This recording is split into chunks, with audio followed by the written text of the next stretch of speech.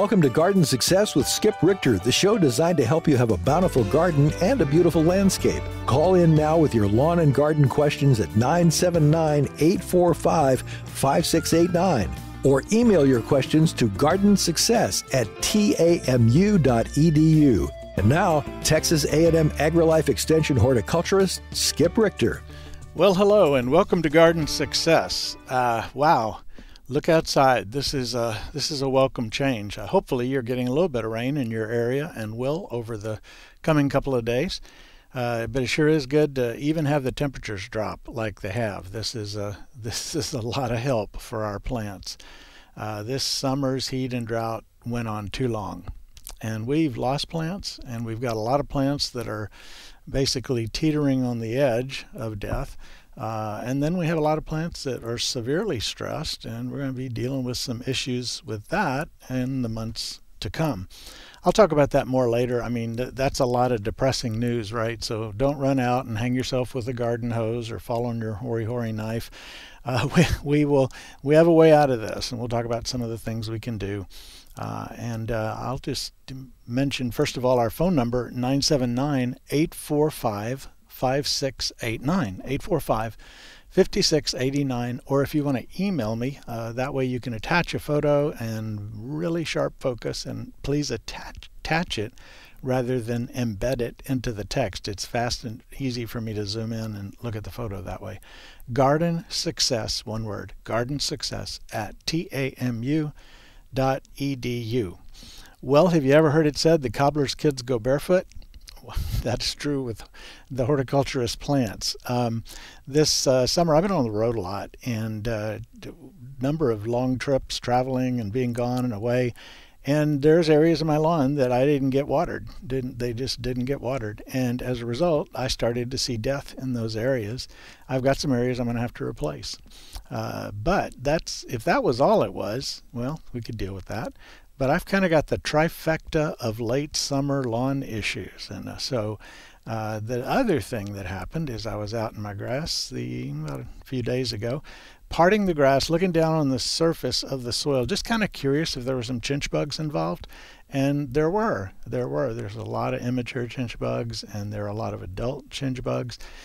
You can go online. There is a chinch bug publication with the Aggie Turf website. If you go to Aggie Turf, I believe it's a chinch bug there. I know on AgriLife Learn. Let me give you those two emails. Always listen to this show, please, with a pen and paper handy, because we give you out information for really good resources. So if you go to aggieturf.tamu.edu, AggieTurf is one word. Down in the bottom left-hand side, there's information on weeds and insects, and there's some publications, and all of those are very good resources. If you want to get publications on a variety of things, from diseases to insects to horticultural plants and so on, you can go to AgriLife Learn, and that's one word, agrilifelearn.tamu.edu, and type in what you're looking for. You'll see a PDF publication.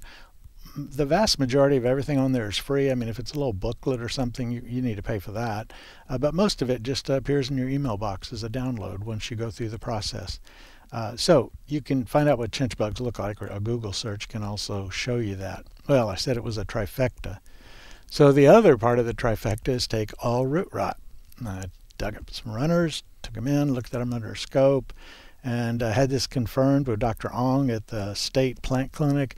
It is take all root rot on my grass. Then take all is a good name because it takes it all. When you kill roots, you kill grass.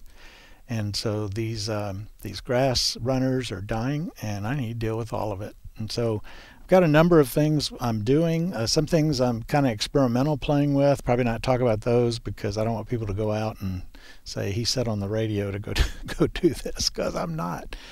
But for example, on the drought dieback, well, water the grass and pray for rain. And here came some. Hopefully we'll get some more before too long.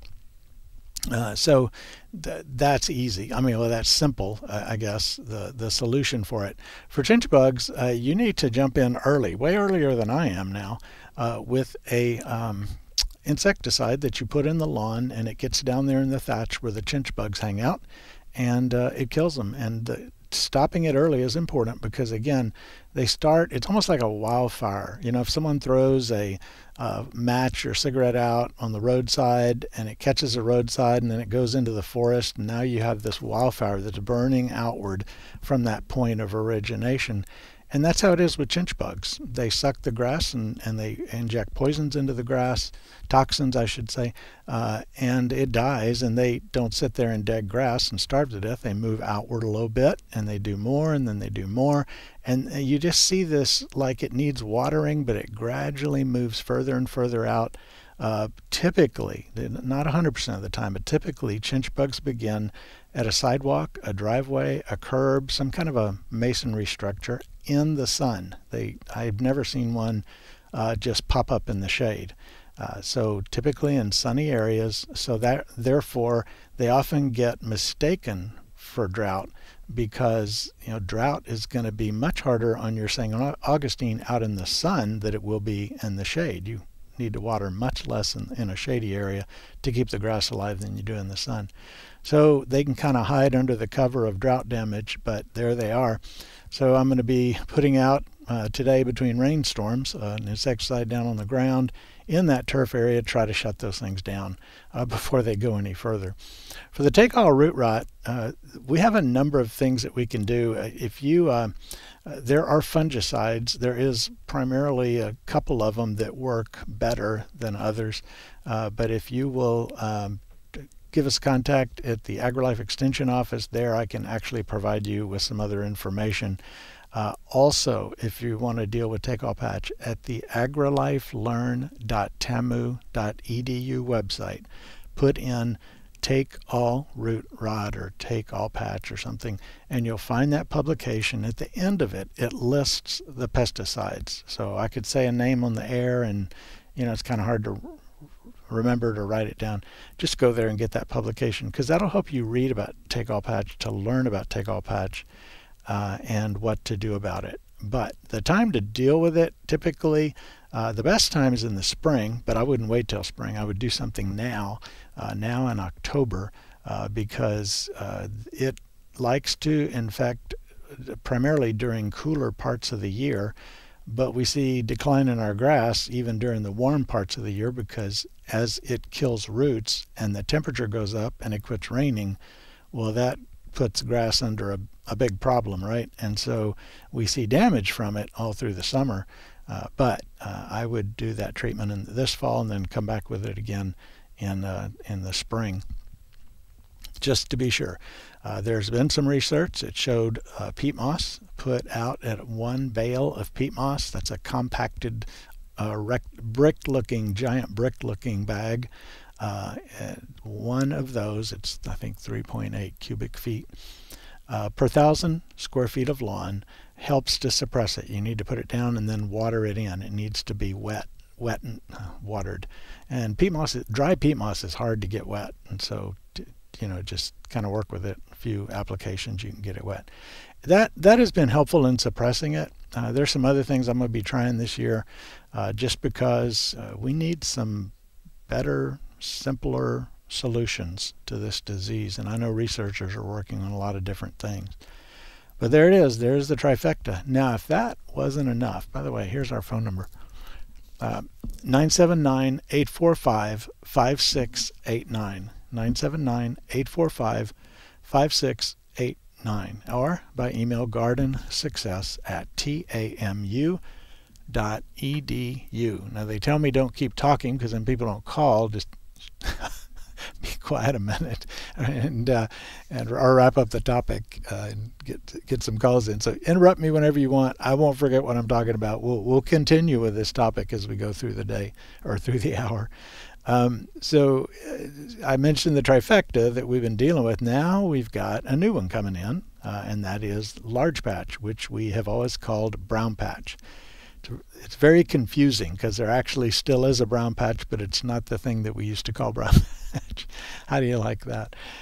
Large patch. I'm going to call it large patch because that is its proper name now. But just if you've in the past thought about that's brown patch, those circles in the fall, we get a little cool weather, a little front moves through. I don't mean 90-degree cool, I mean cooling off a little bit more. The front moves through, get a little bit of rain, and boom, these big circles start to appear. October is a big month where we see a lot of that kind of thing. It can bleed out into other months depending on the weather. But anyway, large patch then comes in and adds insult to injury. Now, fortunately, the good news about large patch is that if you have not had it in the past in your lawn much, the likelihood of you having it is lower than someone who just year after year is having large patch problems. But that's significant because we don't wait until we see circles. We have to treat before we see circles. And so the time to do that, again, it could be very late in September. You could do it in early October, but don't wait. Or maybe if the first start of a circle, go ahead and get the treatment on. Because once the circles appear, what's happened is the disease, large patch, has rotted the grass blades off of the runner. And so the runners are green and healthy, considering they don't have any leaves now. But they will sit there all winter because it's too cool through our cool season for grass to grow much. And so you get to live with the big brown circles all through the winter until spring re-green up begins and they fill back in. But it's not killing the grass. That's the good news, is large patch doesn't usually kill the grass. Maybe if it's part of a lot of other problems that the grass is dealing with, I guess it could be part of what takes the grass down. But in general, it rots the leaves off and the grass regreens. And it's ugly, but that's what it does. So you got to get ahead of time, and there's a number of fungicides on that. There's also a publication on that. I have not checked Aggie Turf lately. There's probably publications on large patch. In fact, I'm pretty sure there is. But I know on AgriLife Learn there's publications on a number of different disease things, and including take-all and large patch probably. So anyway, that's what we do for it. So I would say I don't know in how many years I've not used a pesticide on my lawn, and that includes herbicides, fungicides, insecticides. I just haven't. I've just focused on having a good dense lawn and taking care of it. And a lawn like that can tolerate a little bit of problems here and there. But this year, due to the combination of drought and my traveling away and it not being cared for, a lot of things have hit that I'm now having to deal with. So in years of not doing anything to control insects, disease, and weeds, now I get to do all three. And anytime your lawn gets thin, weeds are going to come in. Ooh, that rhymes. I'm going to have to remember that. When the lawn gets thin, the weeds come in. Another way to put it is wherever sunlight hits the soil, nature plants a weed. Nature hates bare dirt, bare soil. And so if you don't put a plant on over that, nature will. And then here's the real what's going on really. The seeds are there, but in a dense St. Augustine lawn, they don't get enough light to germinate successfully and establish a plant. Whenever the lawn goes away a little bit and the light gets in, then those weeds that are there can sprout. You have weed seeds all over. I mean, you just don't know that. You don't see them, but they're there. And so a little moisture and a little sunlight, and they're in business. So anyway, that's another issue, which is kind of leading us into the second part of some things I wanted to talk about today. If you would like to save the other listeners from my droning on, dial 979-845-5689 or email me at gardensuccess@tamu.edu. tamu.edu. Why don't I take a break from that just a moment and tell you about some things going on around town. The Texas A&M Women's Club Garden Interest Group, call it the GIG. How convenient for Texas A&M, gig 'em. The Texas A&M Women's Club Garden Interest Group is going to have a program where some of our master gardeners are going to be speaking. Debbie Diamond and Jim Crutch and Sue Schulke, Brazos County Master Gardeners, are going to be talking about propagation and how to propagate your plants. And this is it's a fun thing. And these these folks, they've been doing trainings for our AgriLife office, Master Gardening program for a number of years, and they really do a good job. The topic is called The Secret to Free Plants, and it'll be at the George Bush Presidential Library in the Education Room, and the public's invited. There's no cost for it. It is on Tuesday, September 19th, so just around the corner, next Tuesday, at 9:30 in the morning. And you can get more information by emailing tamugig at gmail.com and find out more about that. Then on the next Tuesday, September 26th, our Master Gardener Association is bringing in a speaker on a very interesting topic. And the name of the talk is Going Grassless? Your yard can affect the environment. And this may not be, you may think with that title, you think you know what they're going to talk about, but you may be a little surprised. Dr. Chang, who is a postdoctoral research associate in the Department of Soil and Crop Sciences, is going to be talking about that. A very timely topic to consider given this summer's weather. For more information on that, go to brazosmg.com, brazosmg.com. And you can find out more about that. That will be at 7 in the evening at the AgriLife Extension Office, which is right next to the Brazos County Tax Office, over in the kind of close to Copperfield direction neighborhood. So those are two talks that I definitely think will be very interesting, and you will definitely want to learn more about that. Let's see, I had a, there we go. There is on September 16th, which is 2 days from now, this Saturday, there is a Learning at the Library series. It's at 10 a.m. at the Clara Mounts Library on East 26th Street in Bryan. And Kathy Paul, another Brazos County Master, we got a lot of Master Gardeners speaking all over the place. That's great. Awesome. The way the Master Gardener program extends extension is remarkable. There are programs all across the state of Texas, including here our Brazos County program, where wonderful people learn about all kinds of things gardening. We're doing we're in the middle of a class right now, and they'll have a whole day or whole sessions on entomology and plant pathology and all kinds of other things. They really get the training, and then they go out and serve in response to that training. It's a fun group to be part of, and it is a real service to the community, and allows extension. You have one horde agent here in Brazos County, but we got a lot of Master Gardeners, and they're in a lot of places doing a lot of things. So, okay, there was a Master Gardener commercial. On September 16th, this Saturday, Learning at the Library, 10 a.m., the Clara Mounts Library, 26th Street in Bryan. Kathy Paul, one of our Master Gardeners, is going to talk all about irises. That's the name of the presentation, all about irises. You can find out how to plant irises, how to grow these delightful plants. Kathy is a true iris aficionado, and she knows her stuff. And so if you've ever thought about growing irises but thought, I don't know how to do that, well, come and learn. They'll also teach you, or she'll also teach you how to divide iris, and you'll be able to take some home to plant in your own garden. Woo, that's cool. This program is free. For more information on all about Iris's program, 979-209-5600. 979-209-5600. To give you here a looking for some. Oh, I wanted to talk a little bit also about our water situation here. Just because we get a little rain doesn't mean we're out of the woods. And I know we've been in, they entered the drought stages at the City of College Station and some of the other water regions, the Wellburn and so on.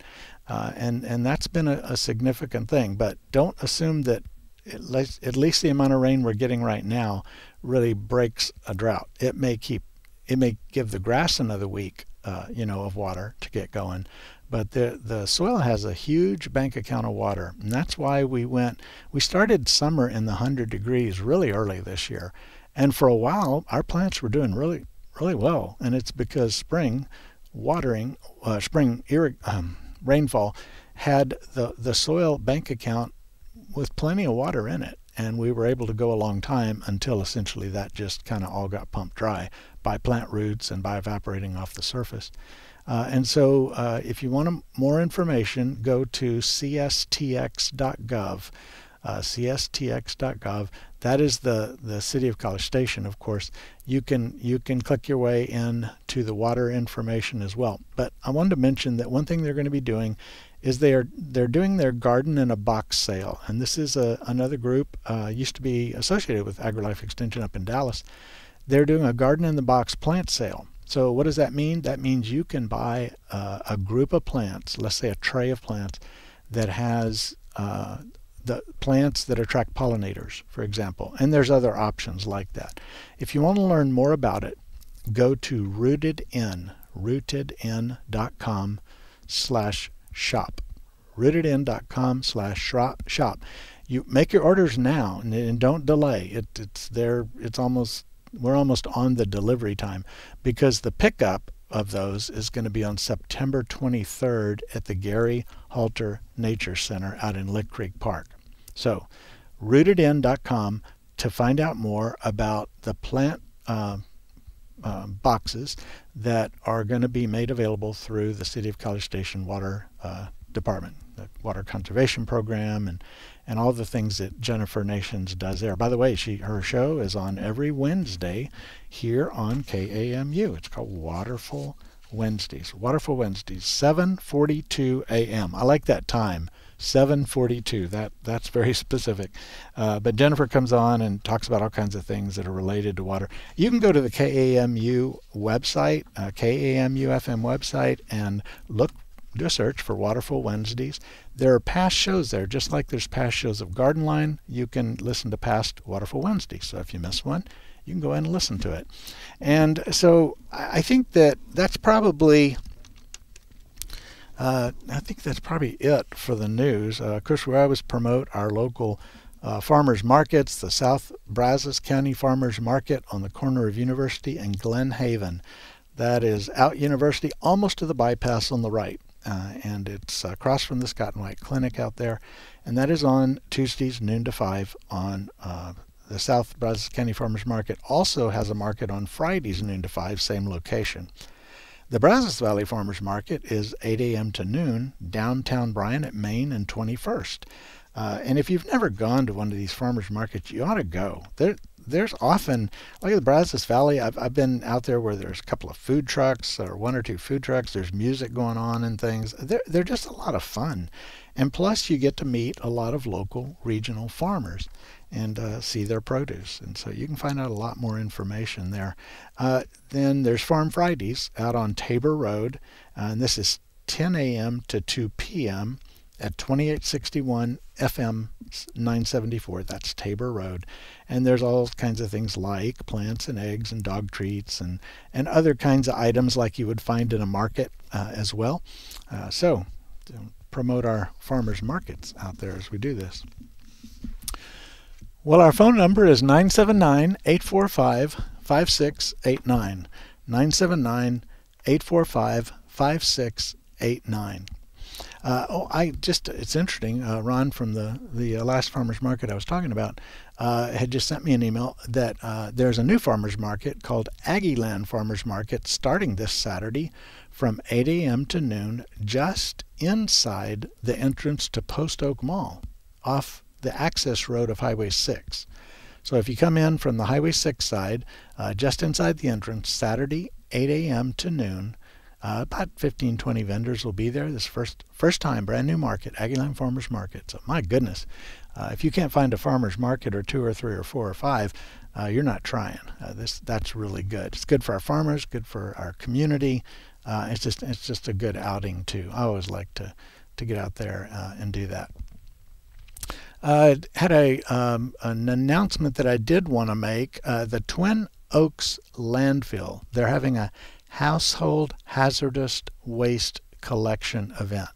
So here's your chance to get some of those products that you don't want to pour down the drain, you don't want to dump on the soil. And if you want more information, here's the phone number, 979-764-5689. 3809. And if you're missing any of this, it'll be up on the past shows on KAMU-FM. It is Saturday, October 21st, rain or shine, 7 a.m. to 2 p.m. And so that is important, because what you need to do is you need to go online or give them a call and find out what they do and don't take. For example, on the Yes We'll Take It, automotive fluids, household cleaning agents, cooking oil, compact fluorescent light bulbs. Those are one, like, what do we do with this? We know that stuff's not good to get up in the atmosphere.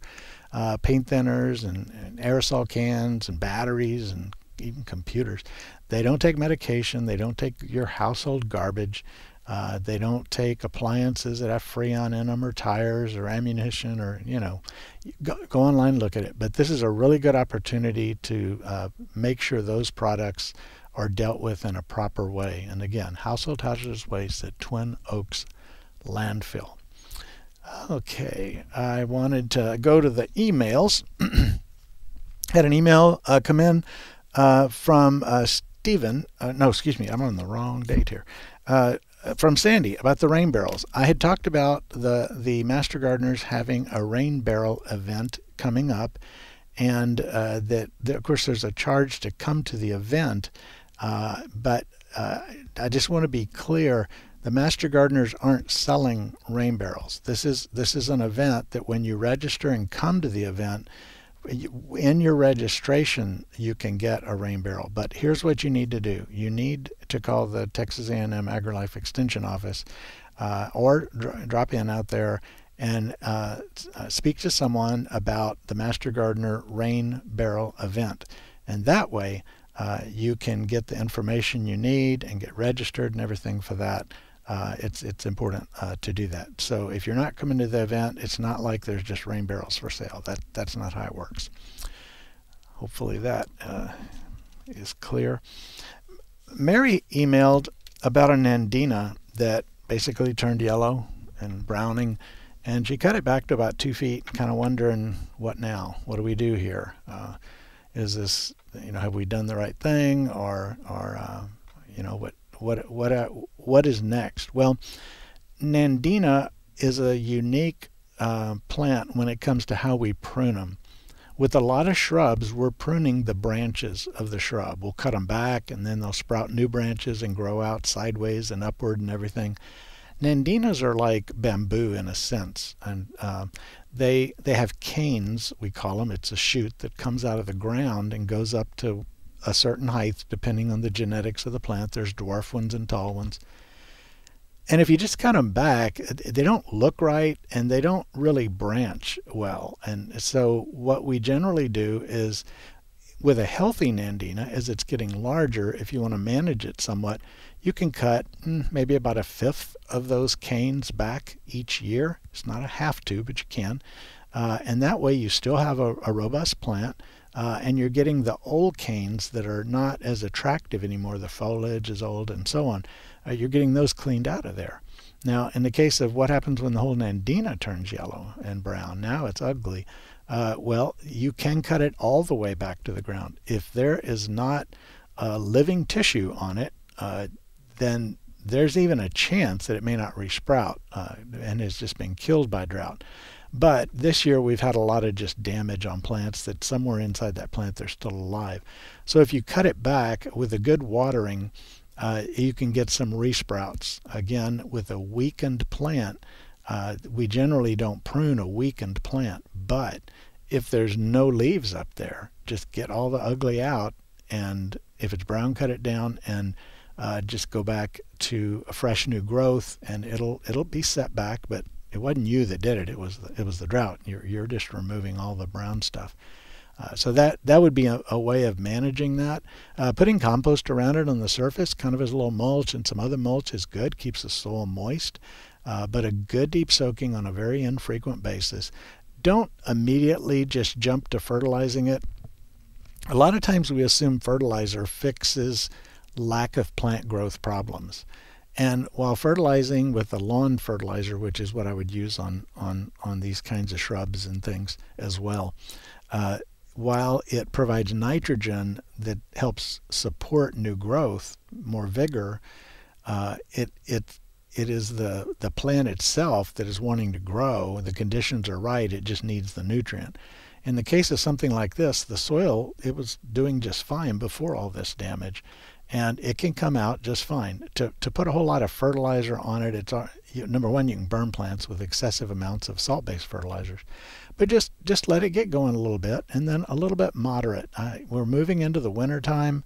Nandina is generally hardy here, but I hate to fertilize things so that in late October and through November, there's still some succulent growth that hasn't hardened off properly. That's where we get into the cold damage. That's what happened to our crepe myrtles this past year when the December freeze that was very cold, a very hard freeze down in the mid-teens, when it hit, they were not ready. They had not prepared. So I would not jump to fertilizing these drought and heat damaged shrubs right now. In the spring, as we start to see new growth and they're wanting to get going, then go ahead and do that. But don't think that fertilizer is going to replace something else. Another example of that, by the way, is in the lawn. They have grass that's in a lot of shade under a tree, and the grass is thin, and so we know fertilizer and stimulates growth, right?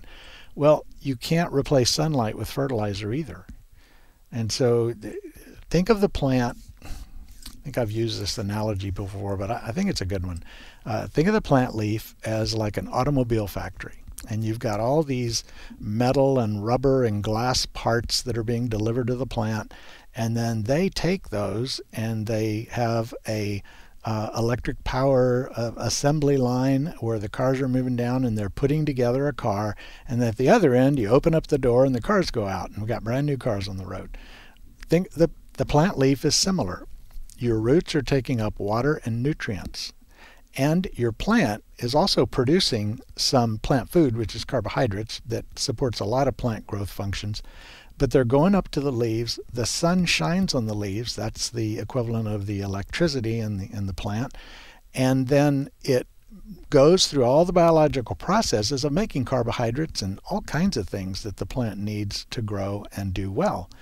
When we get drought and it's so dry the plant is closing its stomates to not let that water out because it can't get enough water, well, that's like shutting the doors at the end of the factory. The cars can't get out until the doors open up. The lack of sunlight from shade or from a lack of leaves, because you've lost the leaves, now there is no factory in process going on. And if you kind of will think about plants in that way, it kind of helps you understand things. It helps you understand why don't you get a lot of tomatoes if you put a plant in the shade. And so, yes, we need water and nutrients. Those are the parts that are going in to be part of the assembly process. But the water and the nutrients that you put on the ground, fertilizer, is not plant food. I know we refer to it that way, but plant food is what's produced in the factory. That is what is plant food. Fertilizer are the parts that are sent to help the plant produce plant food. That's at least my way of looking at it. I don't know that, need a turf specialist call in and correct me on that one if I'm wrong on that. Anyway, we're going to go to the phones now. The number is 845-5689, and we're going to talk to David. Hello, David. Hello, Skip. How are you doing? Well, I'm doing better today with the rainfall. Well, good. We didn't get enough so far where we are to do much good, but hopefully more's on the way. Yeah. You talked about grass, and so I thought I would throw something out there. I've been looking for, I've had chinch bugs fairly frequently, and so I was looking for a imidacloprid base because that seemed to be a good option because it's systemic and all that and doesn't necessarily kill everything else.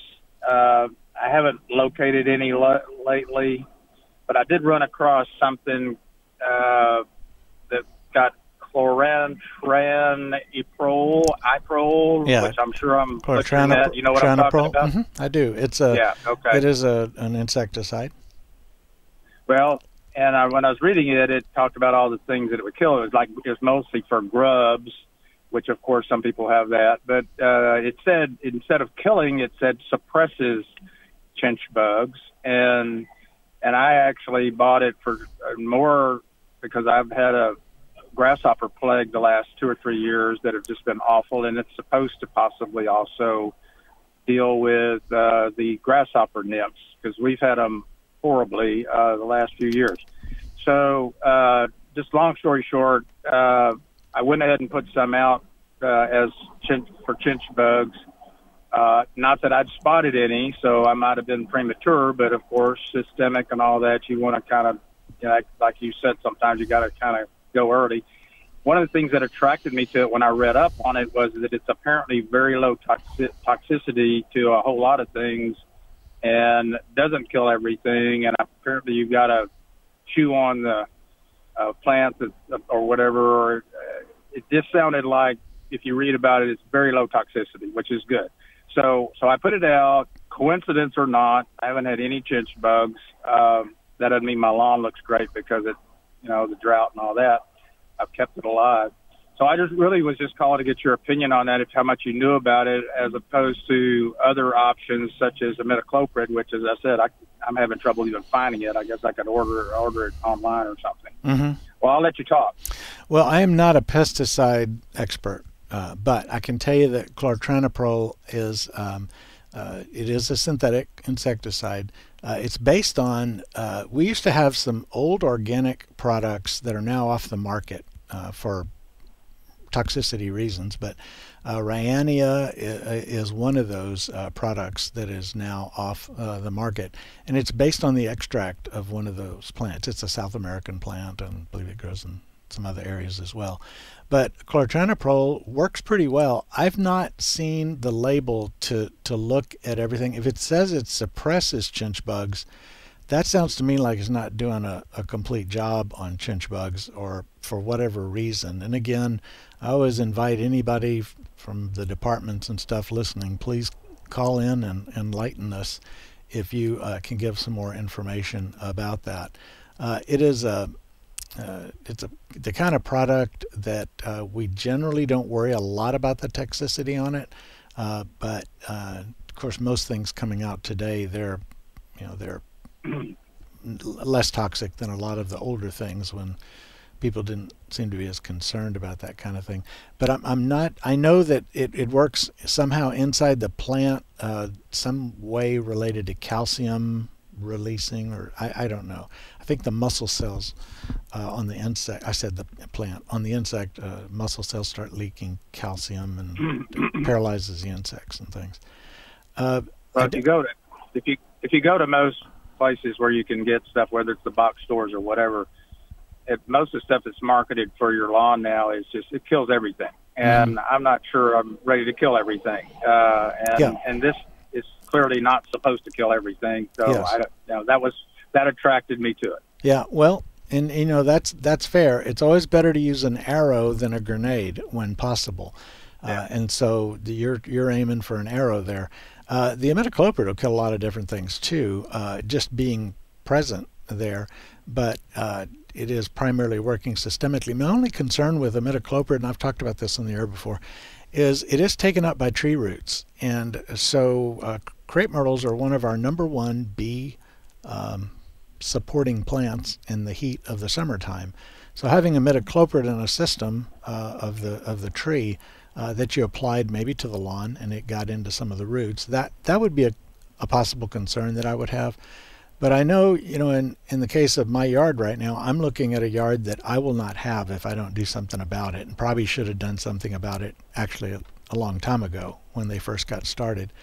And so that's kind of a rescue treatment. And generally with chinch bugs, they're going to, as I described, like a fire burning out in the forest, they're going to be in sort of a range where not in the dead, not in 10 feet forward in the healthy, but there's a little range in there, maybe a strip of 5 feet or so where you would do your treatment.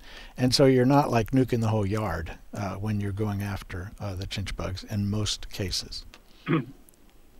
Well, I just thought I'd see what you knew about it. If anybody does know more that would give us, I'm sure I'm not the only one would be interested in knowing if that particular product, which I was able to buy locally, was at Home Depot, I don't mind saying where, that it's called GrubX or something like that. But it'd be interested in knowing more about if any tests or field tests or whatever about how effective it was with chinch bugs, because I don't want to keep using it if it doesn't really work. So I just thought I'd pass that along. Yeah, I'll kind of poke around here. If we get another call, it gives me a chance to do a search on the chinch bug publication. I'll see if that's on there. But thanks for the call, David. Appreciate that. Sure. Yes, good thoughts there. So we were talking about the trifecta that I've been dealing with in my yard, and many of you are at least some of those three things are dealing with as well. And then also the fact that large patch is the thing that enters when it cools off, and we have to deal with those. So our goal is, how do we get our lawns back? Because so many lawns are absolutely hammered right now, and they need to recover. I want to just remind you, though, that to do a heavy fertilization, again going into the fall, on a plant that is already doesn't have that good of a root system in many cases, is probably not that advisable. Now, I have used 312 fertilizers in the fall for years. I've done that, and it's it's easy to get good growth and keep your lawn dense, and that is really the goal of what we're looking at. But the fall season is a little bit different. And if I were to say what's a good ideal fertilizer for fall, it would be one where that nitrogen in the ratio that's so high in 3-1-2, 3 times as much nitrogen as phosphorus, twice as much potassium as phosphorus. That's 3-1-2. We don't need 3 times as much nitrogen in the fall. We do need a good supply of potassium, the last number. So I look at more for something like a 1-to-1 ratio of nitrogen to potassium. Nitrogen is still needed. I think they may be taken up together in the plant, but I know we still need some nitrogen, but not a whole lot. But what the potassium does for the grass plant and other plants is it helps increase drought tolerance, the plant's normal processes that help it dealing with drought. Potassium is important for that. Potassium also helps in cold tolerance in plants. And our St. Augustine, normally it's cold hardy here, but not all varieties are equal. And you can get a little bit of cold damage on it in a bad winter, and so it helps with that as well. With that in mind, something that we need to remember about our grass plants is how they go into and come out of the winter time. When you get your grass in decent shape with good nutrition, especially like that potassium number, a little more of the potassium, going into winter, think of it as like antifreeze in the grass plant, but also it's a storage of growth supporting compounds. And so when spring comes, the grass is not putting new roots down much, if any at all, in January, February, and even getting into March. There's not a lot of initial root growth. And the old roots are not doing their job much by that time. And so as it warms up and grass growth can speed up because of the temperature, then it's putting new roots out and can take up a lot of nutrients. But how did the plant survive in those early days, the transition into, okay, now we're getting a bunch of fresh new roots? It survived by what we did in the fall. It survived by what it had going into the cool season. That's why I had a turf specialist tell me one time that the fall fertilization was the most important one of the year. And at the time I kind of thought, okay, that's overstating it.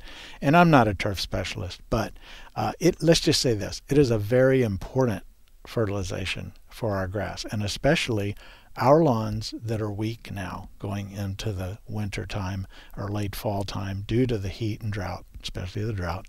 And so I would say that's an important fertilization to get down this fall. And when do we do it? Here in the Bryan College Station area, you could do that in late September. You could do that in early October. I wouldn't go past much early October if you have a choice, if you're able to choose. But because as we go into fall, by the time we're in November, the grass itself, the root system, is kind of shutting down a little bit, and it's not going to take up as actively take up nutrients from the soil. So fertilizing in November is kind of, there's going to be some fertilizer in the soil, but it's not going to do as much good to the grass plant as if you did it. We get a couple of rains and it's going to grow and get a little active again. Boy, that's a great time in late September, maybe early October, to go ahead and get that down on the ground. Well, that's a lot of talk about grass, isn't it? Our phone number, 845-5689, 845-5689. I had a question from Shelby come in on that she's going to, or has been, purchasing one of those kits that I was talking about from the College Station Water Department, the rootedin.com/shop kits, and theirs was for a pollinator garden. And so they're wanting to put in plants and looking at an area that has weeds and maybe some other desirable plants in it. But how do you prep it up? Well, first of all, I'd look over the weeds, and if you have something that is a noxious perennial weed, like Bermuda grass is probably example number one on that. When you till up Bermuda grass and then you wet the soil, you have just propagated it by making cuttings everywhere they have their own roots already, most likely, and it just comes back with a vengeance. And when you have Bermuda in any kind of a garden or flower bed, it's just a pain to deal with when you got your good plants in there that you want to survive. So I'd make sure that if anything like that is in there, if it's something like Bermuda that has the underground rhizomes, I would make sure and spray it and kill it before I did anything. Otherwise, just rototilling it is fine. I would rototill it, and then I would put about 2 inches of compost. This is a brand new bed, and so we're assuming that the soil itself is not in that impressive of shape. We're going to go ahead and put a couple inches of compost and mix it in really well, and then plant and water it in really well. And then hold off right now on fertilizing. In the spring, you can do some fertilizing. You probably have enough nutrient. And when you add 2 inches of compost, you got a lot of nutrient there as well. So that is, I think, the main thing you could do. The other thing I would suggest is to mulch it right away when you get the plants in. We are about to enter the cool season. And in the cool season, all our cool season weeds start to sprout. Think of the bluebonnet. You probably know we plant bluebonnet seeds in the fall. They sprout and they sit there as little, we call them rosettes, little small plants through the winter time. Not much growth, a little bit. But in spring, they take off with big plants with blooms everywhere and setting seed. That's what your winter weeds are doing. So if you can, and it's hard to control them once they hit that spring stage. So if you mulch really well, you can just avoid that whole process. And that's going to start happening in October, the beginning of October. Every year is different because our soil temps can vary with the weather, but certain soil temperatures for a certain period of time, each weed has its own sweet spots, and that's when they start to germinate. So that would be henbit, and that would be chickweed, and that would be carpetweed. And what's the one that clings to you? Cleavers. It's called one name for it is cleavers. There's others. Annual bluegrass is another one. So getting the mulch down just means you just took care of all of them, and you dealt with the perennials ahead of time. So you basically have a weed-free bed, and that saves you a lot of stooping over and pulling weeds. So I think anybody that's doing any kind of soil work on beds, whether it's a vegetable garden or perhaps it is a flower bed or something like that, it's a good idea to go ahead and deal with those weeds sooner rather than later. I had an email come in, and let me see if I can get the text open to it. Okay, why are my chrysanthemums so yellow? And I don't have a name on this one, but if you look at the chrysanthemums, and I'm going to describe this because what I'm describing on chrysanthemum is what it is on all plants in your lawn and garden, well, in your garden. It's yellowing almost to the point of being white, new growth tips. So as you go down the shoot, and the older the leaf gets, the greener it gets. But out at the end of the shoot, it's either almost bleached white or it's yellowing, or what's even more common is we see green veins and yellow all around the veins. and that is iron deficiency. And iron deficiency can be caused by a lack of iron. I would suggest in most cases you probably don't have a lack of iron in your soil. But if the phosphorus is high and if the pH is high, that iron gets tied up and it's not available. It's there, but if you took a nail and stuck it in a flower pot, it is not going to provide iron for that plant in any reasonable amount of time or way. It's not the right form of iron. Rust, oxidized iron is not that. So what you will want to do is buy a chelated iron, and you can buy that from local supplier of those kinds of things. Chelated iron, and apply it to the soil, follow the label, and that will help cure it. Now, another thing that can cause iron deficiency is soggy, wet soil conditions or anything that kills roots. Iron is taken up in the root tip of the plant, so like take all root rot. My grass, my yard I was describing, has a lot of yellowing shoots on it, and in grass, if you hold a grass blade up to the light, you see stripes of green and yellow across the grass blade. The stripes are going the length of the blade, but it's just like a striped green and striped yellow, and that's iron deficiency. And so in grass, soggy conditions, cool soil can do it. St. Augustine's a little prone to iron deficiency. But you gotta get some iron down on it and help it to do better. But a disease, take all root rot on the grass, any kind of root disease can cause an iron deficiency with a moderate amount of damage. If it's a root rot that completely kills the plant, that's a whole nother thing. But just remember that it's going to be one of those things. And thank you for those pictures, very excellent pictures on those.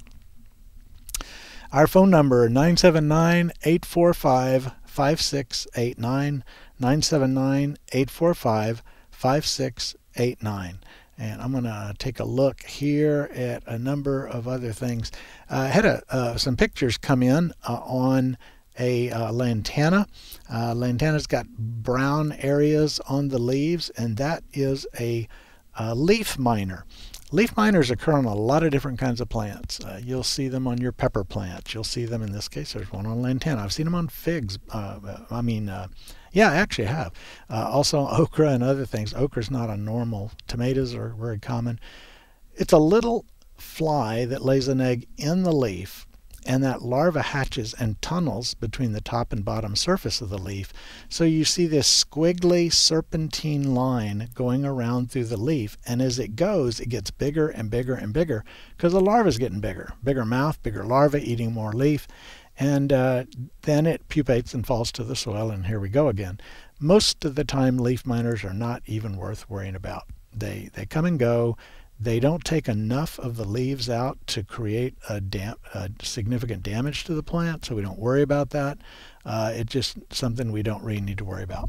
Also, Shannon sent a picture of a fig with two symptoms. One is browning of the tips and margins of the leaves. That is lack of water. And one way or another, figs can get nematodes, so there's another way that water is not able to get through the roots and up into the plant at the rate that it needs to. There's also some leaf spots. We're about to lose these fig leaves, and we don't need to worry about spraying them now. What is I would just, when the leaves fall, I would rake up and get rid of, bury, destroy, compost, whatever. I would just get rid of them, all these leaves, because they are sources of reinfection, and especially if it's a disease called rust, which the symptoms don't look like rust to me on this particular fig. Phone number again, 845-5689, or email garden6. In fact, I don't have time today to get to take new emails in. gardensuccess@tamu.edu.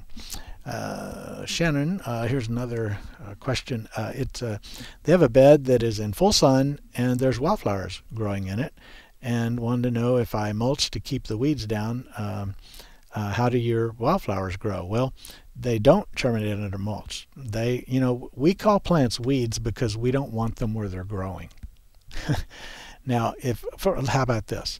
If you put St. Augustine in your vegetable garden and it was crawling around, St. Augustine would be a weed because we don't want grass in the vegetable garden. So weed is a matter of perspective. And so bluebonnets, we don't think of them as weeds, but these plants, like the weeds, are just seeds coming out of the ground. You need to let the bluebonnets get up and growing. I would, if they haven't sprouted, you could use something to kill the weeds on the surface with a spray, and then let the bluebonnets come up. And once they get going, you can do some weeding around them or some mulching in around them, but you can't put mulch down now. That's just kind of the way things are. It's always a good idea when you're going to plant to get rid of the weeds first, so that as you go forward, it's real easy to do. One last email. We're about out of time for today.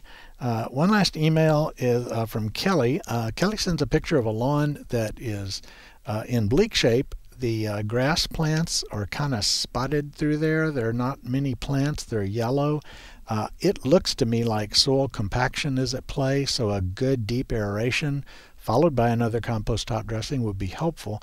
But the weeds you're seeing are slender aster, and slender aster is a deep, dark, almost greenish, bluish green plant.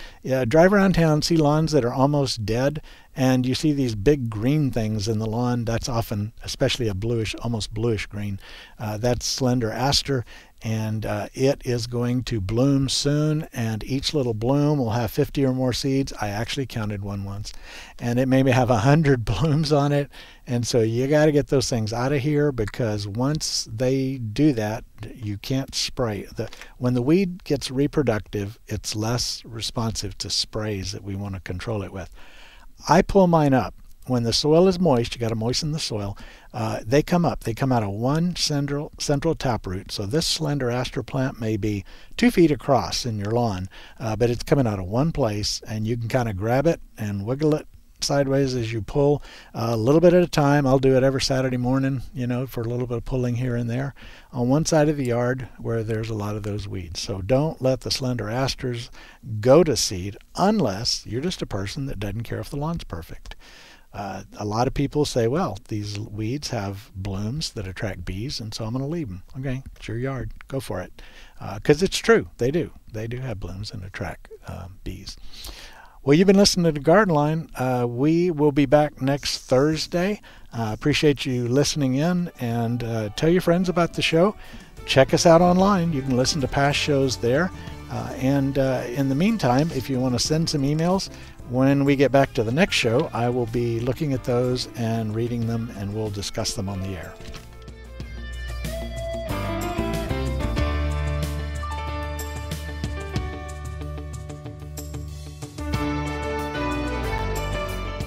You've been listening to Garden Success with Texas A&M AgriLife Extension horticulturist Skip Richter. Join us again next week as Skip discusses your questions about gardening and landscaping in the Brazos Valley.